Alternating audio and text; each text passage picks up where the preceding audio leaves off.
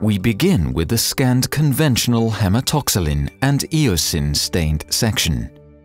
First, the tumor region is delineated with a deep learning segmentation network. This image contains an order of 100,000 by 100,000 pixels. These dimensions are larger than is currently feasible for classification by deep learning methods. It is digitally resized to a size corresponding to a maximum dimension of 1600 pixels. The red, green and blue channel of the whole slide image are then stacked as grayscale images. Convolutions and spatial pooling are then applied to the stack, generating 64 new representations. A second sequence of convolutions and spatial pooling generates 128 new representations. A third sequence of convolutions and spatial pooling generates 256 new representations.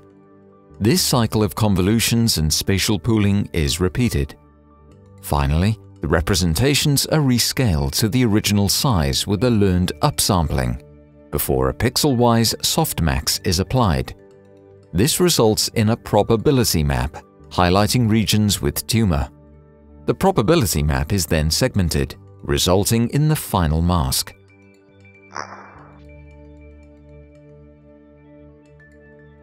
As mentioned earlier, the whole slide image dimensions are larger than is currently feasible for classification by deep learning methods.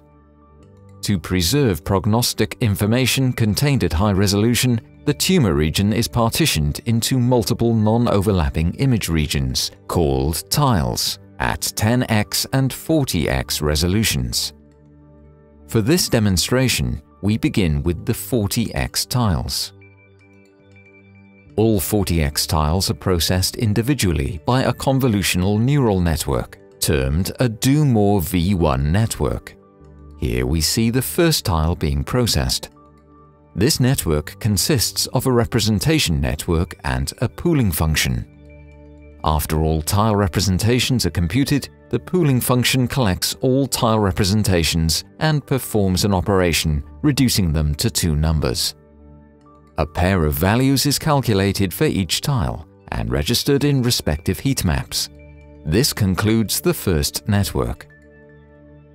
A classification network is then applied to this array of tile representations. The respective pair of values for each tile are compared to a probability space, and the mean value is calculated. This reduces to a single point, yielding the probability for poor prognosis. This prediction of the probability of poor prognosis is the final representation for the first model.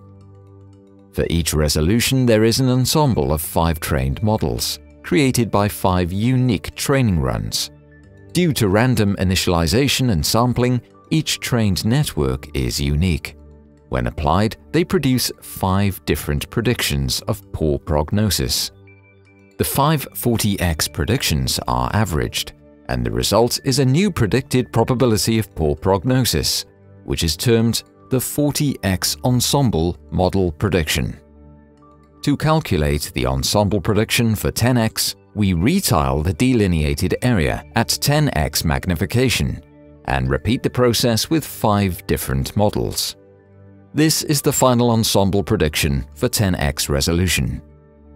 A threshold value determined by evaluation during training is used as an ensemble marker to predict either good or poor prognosis. We compare the probability predictions of both resolutions to the respective ensemble marker.